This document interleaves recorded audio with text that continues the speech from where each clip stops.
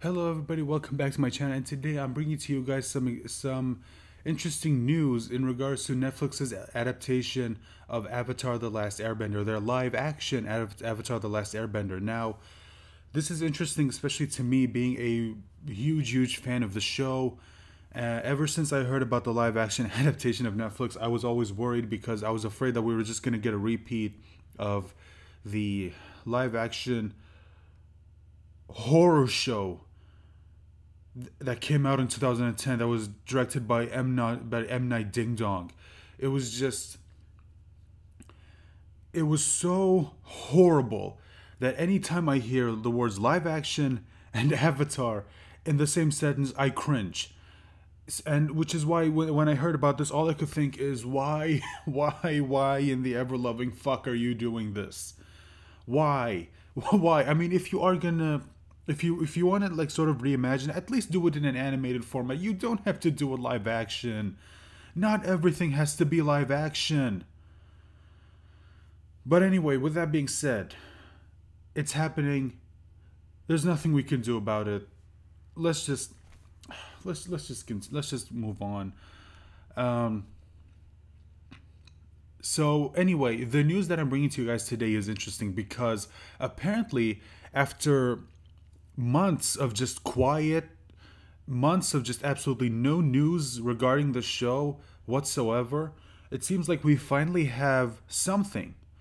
Now, this is coming to us from Epic Stream. Now, I do not know how reliable these people are, but we do have a bit of confirmation here, which we are going to we're going to get into. So apparently what the news is that we finally have an actor who is confirmed to be in the show. We finally have a confirmed cast member. Now this is something because again, we've gone months with basically nothing other than the voice actress for Toph, coming out and saying that she had a private dinner with Brian and Mike, the two creators of the show, and apparently she got a chance to sort of get a look as to what's going on. Now, obviously, she couldn't reveal everything because they want to keep it secret, which is understandable. But at least we know, like, again, that was something. It was better than nothing. And apparently, we got the confirmation that they were going to be filming in Vancouver, which is understandable because a lot of shows film in Vancouver.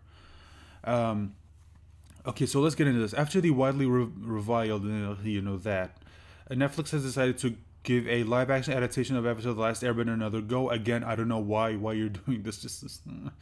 Rumor has it that the show is set to start shooting next month, and an actor from Shyamalan's Airbender reveals that he's been cast in the series. Actor George Denoto has revealed that he would be playing a role in the upcoming Last Airbender series. He posts, now this is directly from, this is his Twitter account.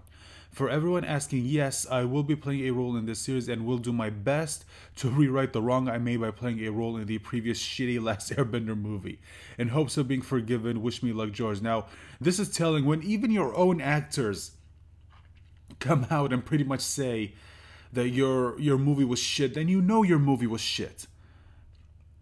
And this is the artwork that we got in the when it was first announced that this was happening. Now, at the very least, this actually looks like Appa.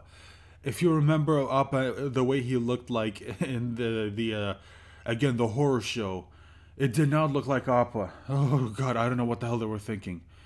If you're wondering who Denoto played, he was credited as Tea House Child, a Fire Nation kid who was asked by a disguised Zuko to tell the story of his exile.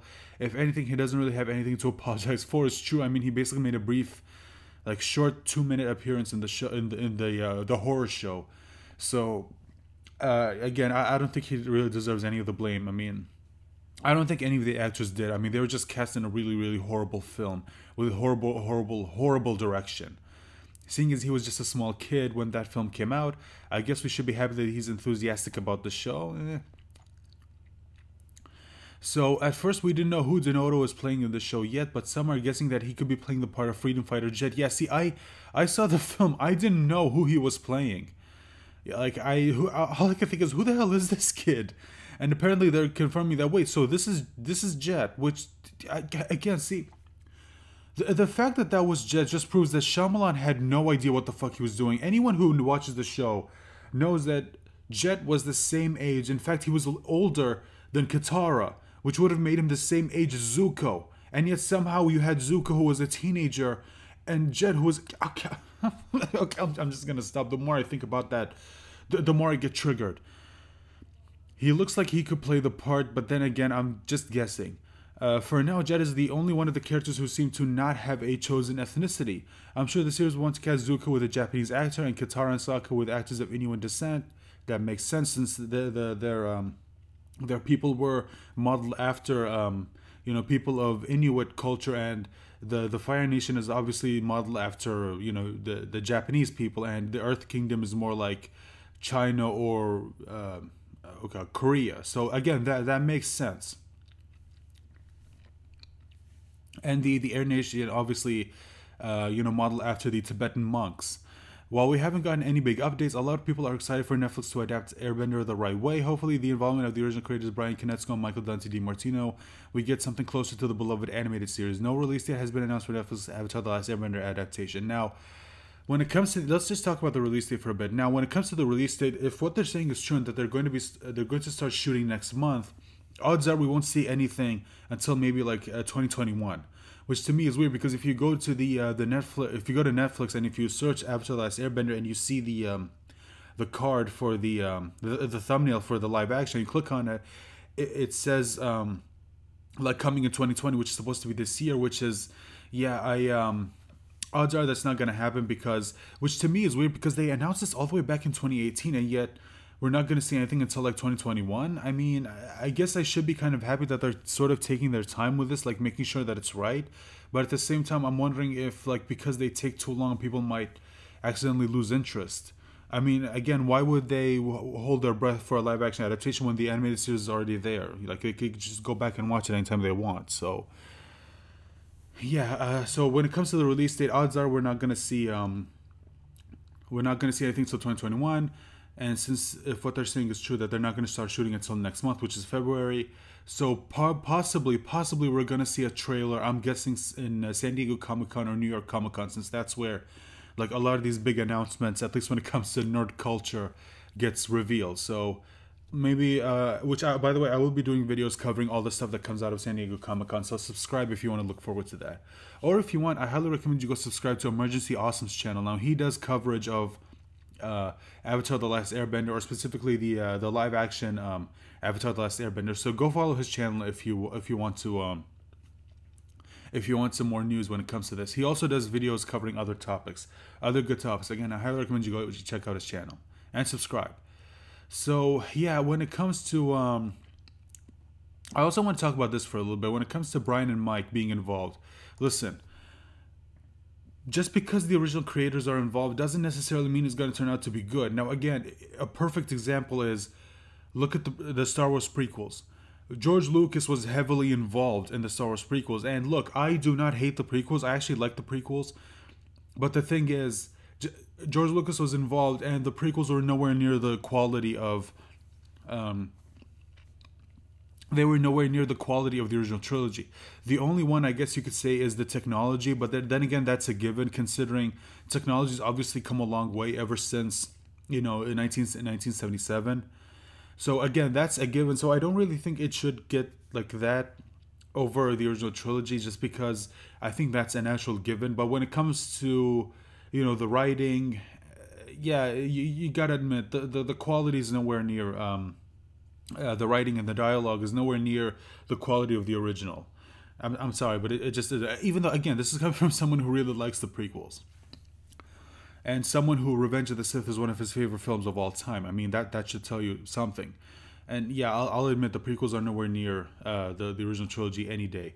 So yeah, just because the again normally I can see why a lot of people would be happy because Brian and Mike are involved, whereas in the live action adaptation they weren't really involved at all.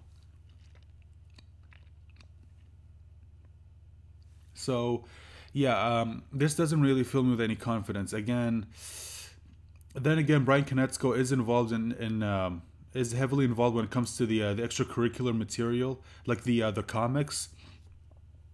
And like the first Korra comic was not good, guys. You gotta admit the first Korra comic was not good. I'm liking the second one more, I'm still waiting for the release of part 3. Which, if you want, let me know in the video. Let me know in the comment section if you want me to do a video covering the events of the comics, because I did read all of them. If you want, like, if you don't want to go and read them, I'll do a video where I sort of summarize the events of each comic, which just to give you guys like a brief summary of what happened. If you're not really all that interested in going and read them for yourself, even though I would highly recommend you go read them. So with that being said, I think that's everything.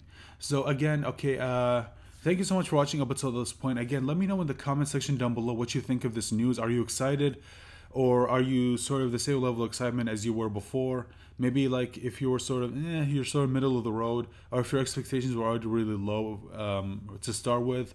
Again, let me know all of that in the comment section down below. I'd love to hear from you guys. And again, like, share this video. It's really going to help this channel grow. And subscribe if you want more content from me. And hit the bell icon to let you know every single time I post a new video. So with that being said, thank you so much for watching. Again, I hope you enjoyed this video. And please join me on the next one. Bye.